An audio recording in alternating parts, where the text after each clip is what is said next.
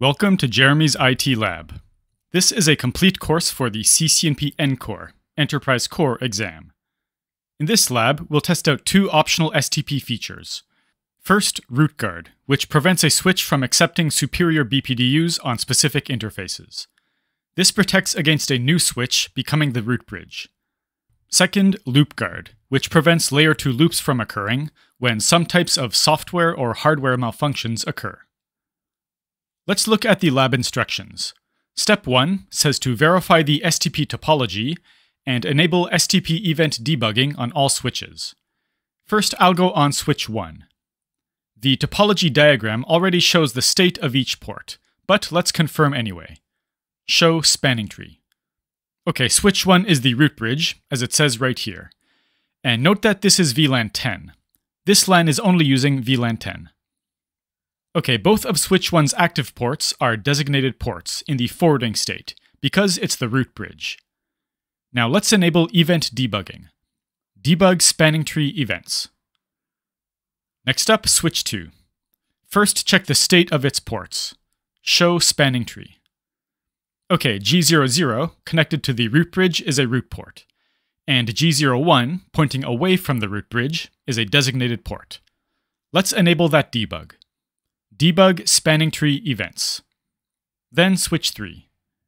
First, check its STP status. Show spanning tree. G00, connected to switch 1, is the root port. G01 is non-designated or alternate. Even though switch 3 has the same root cost as switch 2, switch 3 has a lower bridge ID, so its port is blocking. And G02, connected to the customer switch, is designated. Now let's enable that debug. Debug spanning tree events. Finally, I'll go on to the customer switch. So this represents a customer network that is connected to our network. Let's check spanning tree. Show spanning tree. Only G00 is up. I shut down the others. But in reality, it would be connected to the rest of the customer network. Now let's enable the debug. Debug spanning tree events. Next, let's return to the lab instructions for step 2. It says to lower the customer switch's priority to make it the root bridge. Okay, I'll do that now. Go back to the CLI of the customer switch. Conf T. The current root bridge, switch 1, has a priority of 4106, as shown here. That's 4096 plus 10 for the VLAN ID. I'll make this switch's priority 0, with spanning tree VLAN 10, priority 0. Now let's confirm that it's the new root bridge. Do show spanning tree. Okay, it says this bridge is the root. Just to be sure, I'll look on switch 1 as well. Okay, on switch 1 there are some debug messages. It says heard root, and this is the customer switch's bridge ID. Notice the priority of 10. That's 0 plus the VLAN ID. And it supersedes this, which is switch 1's bridge ID. So the new root is the customer switch. I'll double check. Show spanning tree. Okay, it no longer says this bridge is the root here.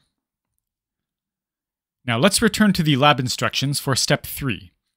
It says to enable root guard where appropriate, verify that it works, and then fix the problem and see what happens after. So where should we enable root guard here? Well, currently, a customer switch has taken the root bridge role, changing the STP topology of our LAN. Instead of allowing that to happen, we should have enabled root guard on switch 3 G02, the port connecting to the customer network. Better late than never, so I'll go do that now on switch 3. Conf T, interface G02. Let's enable it with spanning tree guard root. And after enabling it, we get a debug message indicating that root guard blocked G02. Let's confirm with do show spanning tree.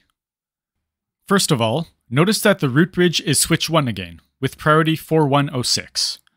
And then look at G02's status, broken. And we can see the explanation here, root inc, which means root inconsistent. If I use do show interface's status, notice that G02's status is connected. It's not error disabled. Being disabled by root guard is different than being error disabled, because once you solve the problem, the port should come right back up. To solve the problem, let's go back on the customer switch. I'll hit the up arrow a couple of times, and then let's add no in front of the priority 0 command. Let's confirm that it changed. Do show spanning tree. Okay, this switch's priority is back to the default. Now I'll go on to switch 3 again. Before switch 3 re-enables G02 again, we have to wait for the max age timer on G02 to count down.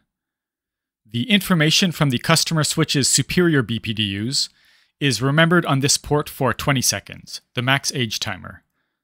But once it counts down, RootGuard automatically unblocks the port. Let's confirm one last time. Do show spanning tree. Okay, G02 is designated once again. Let's return to the lab instructions for step 4. It says to use BPDU filter to cause a layer 2 loop in the LAN. So the purpose of this is to simulate a software failure, preventing a switch from sending STP BPDUs out of a particular port. For example, switch 3G00 is a root port because it receives BPDUs from switch 1G01. If switch 1G01 stops sending those BPDUs, switch 3 thinks it has lost its path to the root bridge. It will then make G01 its new root port, and G00 a designated port in the forwarding state. The problem with that is, even though switch 1G01 doesn't send BPDUs, the port is still up and able to forward frames, resulting in a layer 2 loop. Let's simulate that by going onto the CLI of switch 1 and enabling BPDU filter on G01. conft interface G01 spanning tree BPDU filter enable. So as soon as I enter that command, switch 1 G01 stops sending BPDUs. Switch 3 G00 still saves the information of the last BPDU that switch 1 sent. But after the max age timer expires, switch 3 will make G01 its new root port, and then make G00 designated in the forwarding state. Let's confirm now by going on to switch 3 and using do show spanning tree. So, G01 has indeed become the new root port, although it's not in the forwarding state yet. That's fine, it will be soon. Once it's forwarding, we officially have a layer 2 loop. To confirm the loop, let's do a packet capture. I'll click the plus sign here to add a new pane, and then right-click the link between switch 2 and switch 3, click on packet capture, and let's add the packet capture to the right pane. I'll click on settings, and let's increase the maximum number of packets to 5,000, and then hit apply. And in the bottom, increase the number of packets per page to 250. So, currently there is no traffic. We only see STP BPDUs. But I configured an IP address on each of these switches' VLAN 10 SVIs. So I'll go on the customer switch. Type end to go to privileged exec mode, and then to make it send a broadcast ARP request, I'll type ping 10.0.0.1. Before hitting enter, I'll click clear on the packet capture. And now, let's send those ARP requests. As soon as I hit enter, the first page fills up with ARP requests. These are from the customer switch, looping round and round switch 1, switch 2, and switch 3. And within a few seconds, the 5,000 packet limit on the packet capture is exceeded. Okay, I'll go back on switch 1 and disable BPDU filter with no spanning tree BPDU filter enable. Okay, now let's start the packet capture again. No more looping ARP requests. Now let's return to the lab instructions for step 5. It says to enable LoopGuard where appropriate, and then verify that it works by enabling BPDU filter again, and finally disable BPDU filter again to see what happens. So, where should LoopGuard be enabled? In this case, switch 3 is the one that stops receiving BPDUs. We want to disable switch 3 G00 when it stops receiving BPDUs from switch 1 to prevent a layer 2 loop. I'll go on switch 3. You can enable LoopGuard per port or by default on all ports. I'll do the latter. Use exit to return to global config mode, and then spanning tree loop guard default.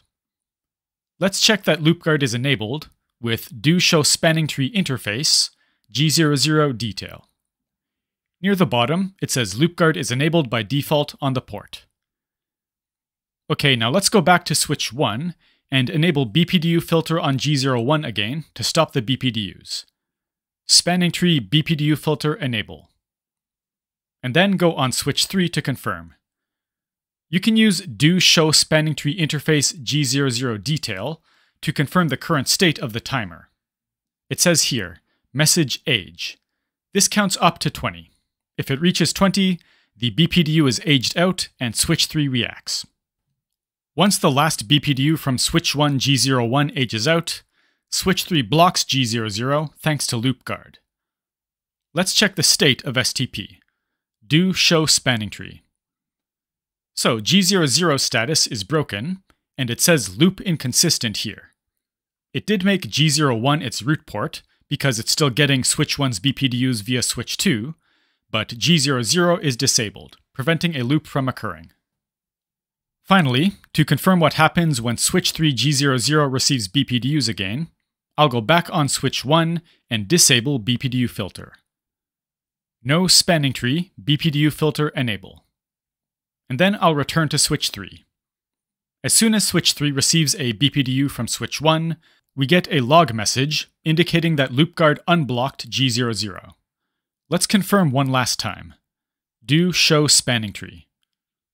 Okay, G00 is switch 3's root port once again, and G01 is blocking. So, loopguard prevented a loop when switch 3 stopped receiving BPDUs on G00, and then allowed G00 to automatically recover when the problem was fixed. In this lab, we took a look at rootguard and loopguard, two optional STP features. That's all for this lab. I hope it was helpful. Thanks for watching. Before finishing this video, let me thank my JCNP level channel members. To become a member, please click the Join button under the video.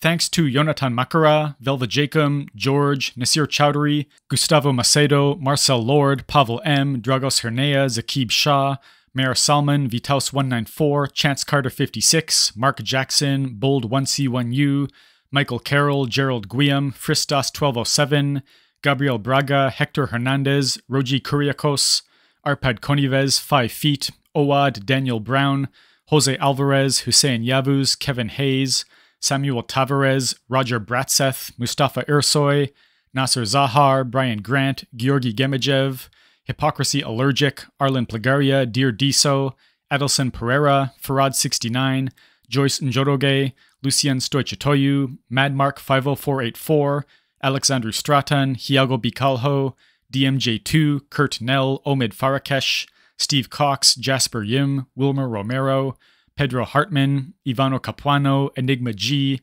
Jefferson Steelflex, Burl Campbell, Abhishek Sahu, Toxic, Sinan Sarisinar, Gio, Daniel Andrade, Mike Crumby, Eliel Eliluli, Dragos George, Filip Jovanovic, Random User 7547, Wagner Botelho, ICT EDU Official, Mateusz Wzashinsky, Aaron Guyache, Dean I, Ruben Hernandez, Surge22, and Girish. Sorry if I pronounced your name incorrectly, but thank you so much for your support.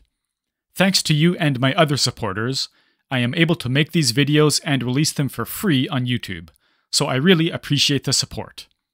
Another great way to support the channel is to like the video, leave a comment, subscribe, and most importantly, share this video with others. So, if this video was helpful, I'd appreciate it if you did any of those. Thanks for watching.